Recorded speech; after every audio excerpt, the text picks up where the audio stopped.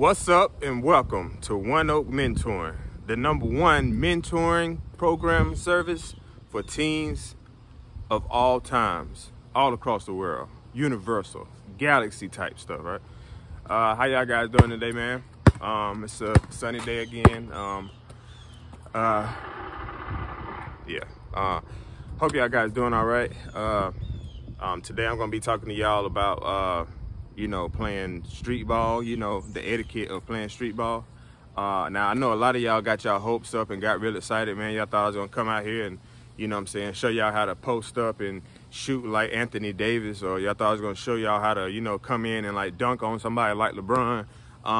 Not yet, y'all guys hold y'all horses, man. That might come a little later. You actually might have to pay for that, type of material, but we'll see. But yeah, today we're gonna be talking about street ball etiquette and things.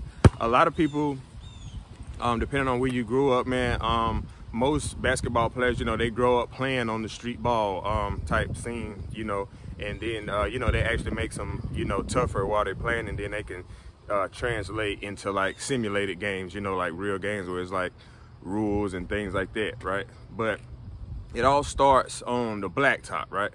But why I'm teaching you guys is because some of you guys have never been in cultures that you play on the blacktop, or you never been in cultures where you just like would know the rules, of street ball and things like that. So, you might just go straight to playing rec ball, or, playing for the school or something, and you thinking that you're just great, and, but really you haven't built that toughness that it takes to play on the blacktop.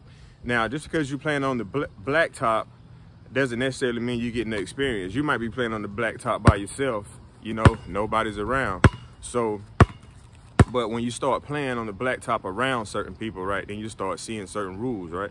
So that's what I want to break down for you. So if you're, let's start it off this way. So if you guys, any type of street ball, you guys need to know about taking the ball back, right? Now, taking the ball back, it's not like, I'm not talking about, like a bully comes up and takes your ball from you and was like, hey, this is my ball. And then you go and you take your ball back from, standing up, that's not what I'm talking about. I'm not talking about that, right? What I'm talking about is when you're playing basketball, let's just say you're playing against somebody, or just say you're playing 2-on-2, right? So you shoot the ball, right? When you shoot the ball, right, and you hit the rim, if you hit the rim, your opponent, right, they can't just take the ball and go right back up, They actually have to take the ball back to like a certain marker. So normally most people do like the 3-point line. But the way this court's set up, man, it's kind of, it's not really set up like a regular court, right? So we're going to use this line right here, right? Very simple, right? So if somebody is on the other team and they shoot the ball, it hits the rim, right? You can either get the ball and take it back,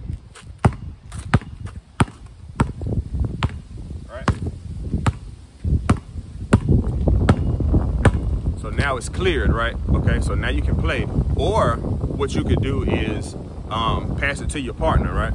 If your partner is behind the line, you could just pass it to them, right?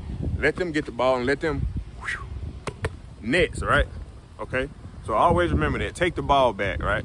And I know a lot of y'all guys, man, your mind moving at 100 miles per hour, right? So when you see the ball and it bounces off the rim, and just say y'all just getting beat bad and you don't know anything about street ball, and you just want to grab that ball and you want to be the hero, you want to jump right back up and make that shot, right?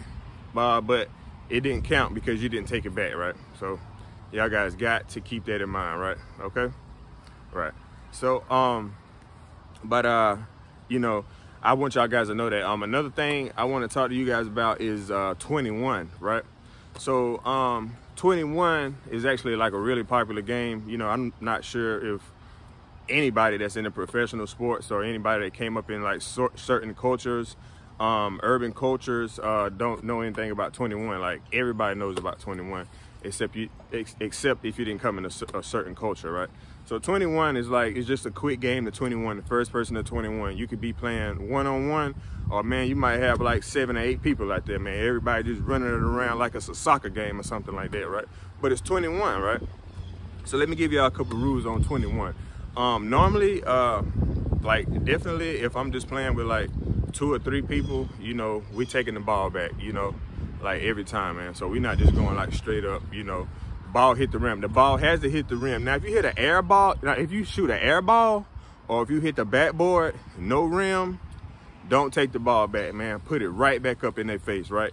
All right. But yeah, like 2 or 3 people, we playing, you know, we take the ball back. If it's a lot of people, some people don't take the ball back, but me, like, I always like to take the ball back, like, regardless of what's going on, right? All right. So keep that in mind. Make sure y'all taking the ball back, man, because you can, like, mess up like a really big play. Or if you like playing with somebody, like when you play street ball, sometimes you might just go to a court or something. You might be on the team with somebody who you don't even know. They might just be playing pickup. Hey, I pick you, you know. And if you make the wrong play at the wrong time, man, some guys are like really passionate about this sport, man. So you might end up with a big like knot on your head, man, or you might be like missing some teeth or something, man. So you got to make sure it's very important, man. Don't mess up the plays, right?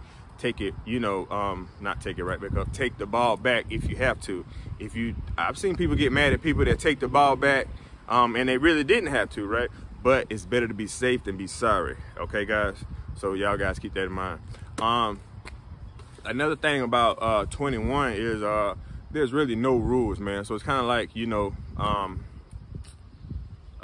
of like the honor system, I would say. You know, if you foul somebody, you know, well, the thing about fouls is if somebody fouls you, right, especially in street ball, right, if it wasn't all that bad, man, or it's just a little something, you know, hey, you know, you don't have to call it, right? But you have the right to call your calls, right? Now, if somebody come over and tackle you on the ground, man, yeah, you might want to go ahead and call foul on them, you know, but you don't want to get in the habit of calling like every little foul, like, you know, somebody like sneeze in your direction, man, or somebody like, you know, come close to like brushing up against you or something, you want to call foul every time because you missed a shot, you know, man, you're not going to get a lot of respect like that, right?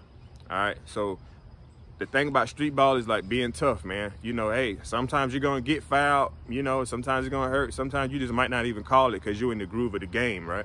All right, so y'all guys keep that in mind. Out of bounds, there's technically no out of bounds in 21, right? So but don't take advantage of stuff, guys. I see a lot of young guys do this, man. So that's what I'm trying to teach y'all. You know, when you start getting older, you can understand, okay, all right, that's not what I need to be doing. But just because there's no out of bounds, you know, that don't mean take the ball down to the store, man, and get you a soda and come back and you still got the ball and you still think the game is in play, man. Like, there's technically no out of bounds, but you know, you want to be within reason, okay? All right? Don't be like taking the ball and y'all running out of bounds and y'all chasing each other, man. You know, man, it's not football, you know, we're not doing anything like that, right? All right? Right? So just because there's no out of bounds, don't take advantage of it, right? Because if you just do stuff like that, I mean, you're gonna look like you don't know what you're doing or you haven't been around any ball players and stuff, right? So traveling, let's get these calls, right? Traveling, or how, you know, when I was coming up, we call it up and down, right? But traveling up and down is all the same thing, right? A lot of y'all might not know what that is. I'm gonna show you. If you have the ball like this and you jump up, that is traveling, right? It is so simple. Got the ball, both feet off the ground, that's traveling, right? Now, just because people don't necessarily call calls or there's no rules in 21 per se, that doesn't mean go around jumping around like you're a rabbit the whole time trying to prove a point, like, oh, y'all can't call this on me, y'all can't call traveling on me, y'all can't call up and down on me, right? Don't do that, man. People are going to get annoyed, right? You want to show you have some type of skill when you out, especially in street ball, because people look at you a certain way, okay? Walking. Now, you know what a walk is. Just going for a stroll, right? So this is a walk. Y'all know what a walk is, you know. It's like you coming down the aisle to get married, man. You're walking, right? So, okay. So guys, don't do that. Just because you can do it. Now, some people, if you're not as good, sometimes people might be, you know. And another thing about street ball, you know who is kind of good and who you can call walk and who you can call all these, you know, really harsh and detailed calls on.